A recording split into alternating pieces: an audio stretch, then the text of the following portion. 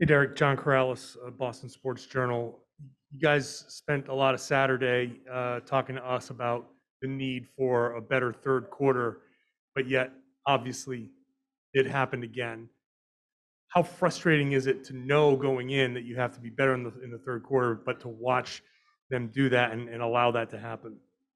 Yeah, it's definitely frustrating. I mean, we talk about it pretty much the whole postseason.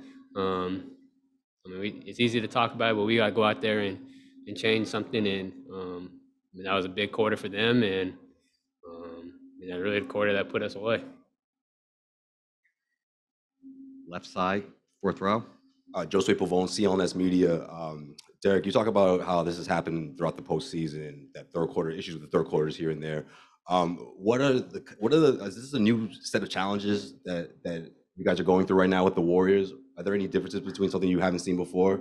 And if not, what can you do in game three to avoid that sort of start to the second half? Um, I mean, they did all the stuff that we talked about, stuff that we knew they were going to do going in, and we just got to be ready to go from that second half on. I don't know, it's easy to talk about it, but we got to go there and take it up, each man to themselves, and go and do it. On the right side, third row, Adam. Obviously, last game, you, Al, Marcus had a lot of success getting threes, getting open threes. Seemed like those were taken away. Ime talked about he thought the penetration wasn't there to kind of open those up, and obviously the turnovers make it tough. What did you see that was kind of taking those looks away that were there last game?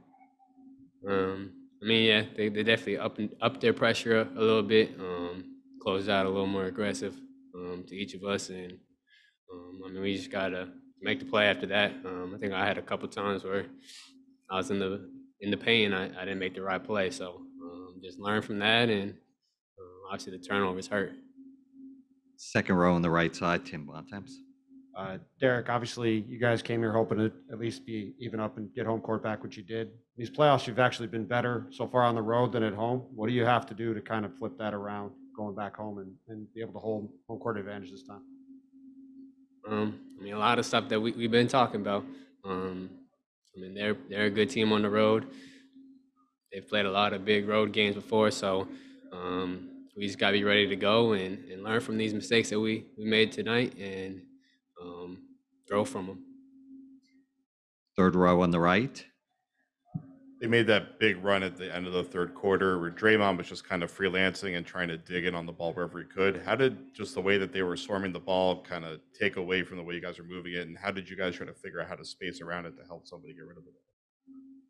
Yeah, we kind of know that about Draymond. He's going to kind of try to help them out anyway. He kind of a little bit everywhere. So just having proper spacing, player movement, ball movement, just trying to, taking care of the ball, strong with it, just not jumping the pass, stuff like that. We'll watch the film and we'll be better from it.